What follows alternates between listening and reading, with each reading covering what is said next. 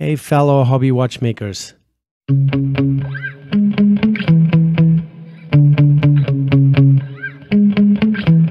Yeah.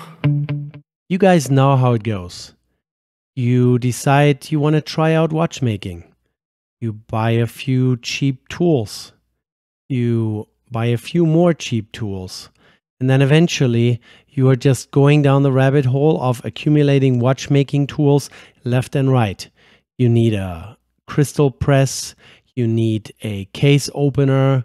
You need a staking set. You need all kinds of things.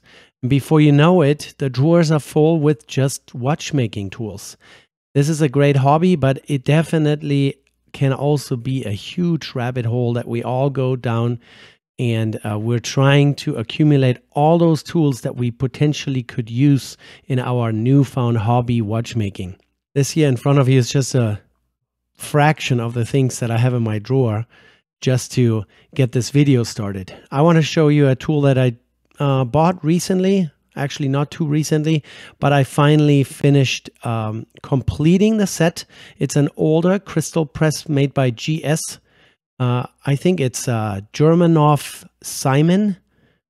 I'm not sure if that's the proper brand name or a company name, but yeah, this crystal press is kind of universal. Let me switch scene here and show you the crystal press that I have. Here's the crystal press that I bought off of eBay. Was around 80 bucks and slightly incomplete. All these aluminum parts here are adapter cups that you can use to press various types of crystals in. GS is a manufacturer that makes a lot of crystals for all kinds of different applications and shapes and forms. Mostly acrylic or plastic crystals, but this crystal press can also be used to push in mineral crystals or sapphire crystals. And I just went ahead and bought all the missing parts because GS as a company, even though this box here, as you can see, has definitely been around the block a few times.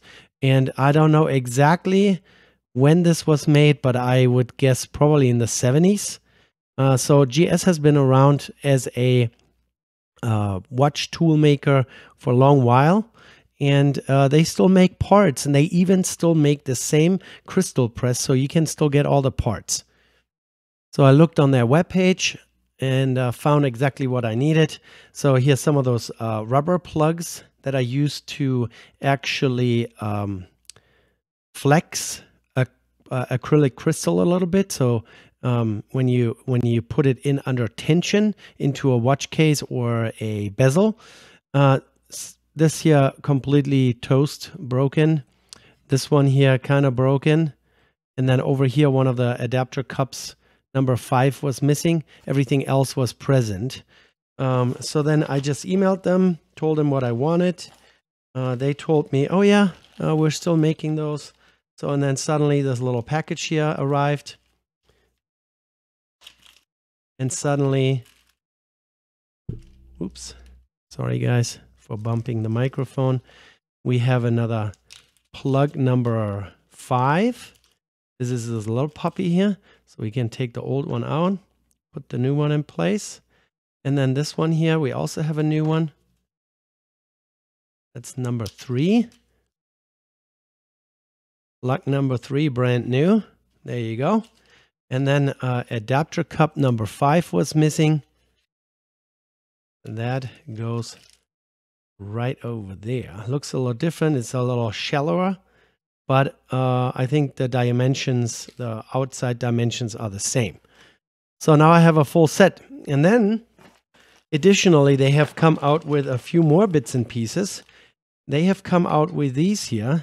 They're kind of square with plastic covers on top.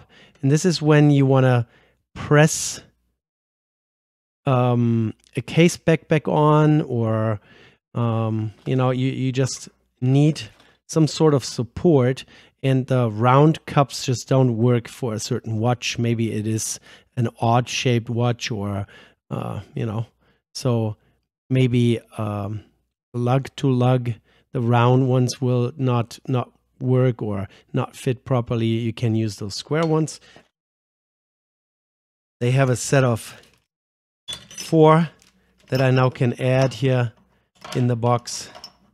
I don't know exactly how I'm gonna add this to the box here. And the other thing that GS has come out with is little plastic inserts for the adapter cups. So here's a bunch of those plastic rings. There's a number on the back. This is 15, so we grab number 15 right over here. And those plastic rings fit perfectly into those adapter cups. They don't even fall out. So this is to protect sensitive surfaces like a brand new crystal or your watch case. So when you actually end up using this crystal press here, now I made it so hard for myself to even take the thing out. So we're taking this out real quick. I'll move this out of the way. So here's just as an example, a cheapo eBay watch that I just bought recently. It's an automatic. The movement in there is in dire need of some repair. But just to show you what this press can do, you pick a adapter cup that fits the bottom of your case. For example, imagine this watch is taken apart, the movement is out, and you're just trying to press a new crystal in there. So you pick an adapter cup that fits the bottom nice. So it kind of centers it nicely and holds onto the case. Then you find a adapter cup maybe plus this plastic insert ring that fits the crystal relatively nicely. So you have more or less the same diameter as the crystal.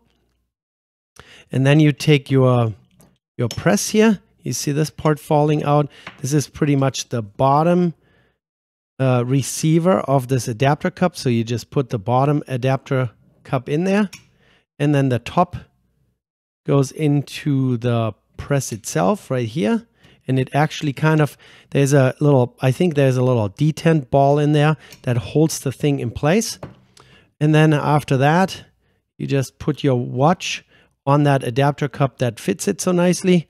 And then you can use the hand press to press your crystal in like that. And like I said, you can also use this to press a case backs back on. So if it's a not screw in case back, but a press in case back, you can push that back on. And let me see if I have a crystal lying around. So now imagine you have a acrylic crystal like this one here. It's slightly domed, and it's supposed to go in with a little bit of some tension. You can remove the bottom adapter cup and replace it with one of those rubber plugs that I have. There are 6 different sizes. Took me a little while to count. Then you can put your acrylic crystal onto the rubber plug. And then you still have a matching adapter cup with this plastic insert at the very top. Now imagine we have a watch case. Put over the plug first. So you put your watch case in here first. Then put the crystal over top of it. And then just with your hand strength with this press, you can flex the crystal a little bit, which will cause the outside diameter to shrink ever so slightly. Once you have it flexed or pushed down a little bit, you take your case, slide it over the edge of the crystal, and then release the tension. And that will lock this acrylic crystal into the case with a little bit of some tension to it. So this pretty simple tool here with those very nicely made adapter cups that fit in here really well, and giving your watch a really nice support, has quite a few different uses. And if you start looking into this, you will notice that there are a lot of different types of acrylic crystal replacements with tension rings, with reflector rings, The company was so nice to print off copies of all their instruction manuals. I'll just show you that real quick. So they gave me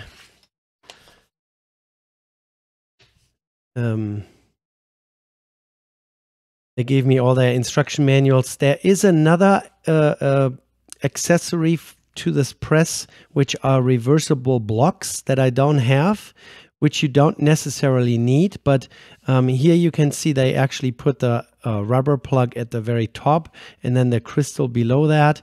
And then they squeeze the crystal to deform it and then put the bezel. And the bezel is the part that then clicks onto your case. For example, in a lot of older pocket watches that was used.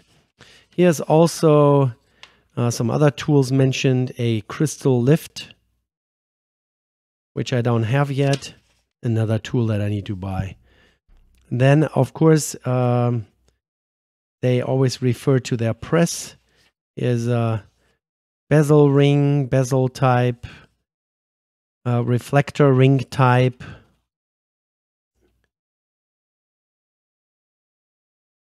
So a bunch of different uses. If I remember correctly, there was a page where they actually describe what kind of crystals they have. So there is an ET crystal with regular style rings, are the most widely used ring type crystal. ST crystals with step style rings are used where a step, undercut, or groove in ring is necessary. MT crystals, DT crystals, AT crystals, TT crystals, and so on. There's also mineral glass crystals are used where a glass crystal is preferred. And so this tool with all its little accessories, and nowadays with those plastic inserts, they came up with that to avoid the chance that this adapter ring or this adapter cup will scratch up the new crystal. So they came up with those plastic inserts. And yeah, like I said, for crystal installation and for case spec installation, this thing is perfect. Could still use a little bit of some cleanup here. I wish there would be a manufacturer's date on here. I kind of like used old tools as long as they still have a function. And this thing here definitely still fulfills its purpose. That's why I bought this old kit from eBay for 80 bucks. You can still buy this brand new with all the accessories. I think you're in the $400 range. Don't quote me on that. Yeah. So this is a GS, a Germanoff-Simon press, Rochester, New York. That's where the company is located. And they have a selection, a huge selection of crystals for all kinds of pocket watches and watches. And cool tool. And this is a vintage tool at the same time, and they still make parts for it. All right, check it out online. You can find them on eBay all over the place. And get yourself one. Take care.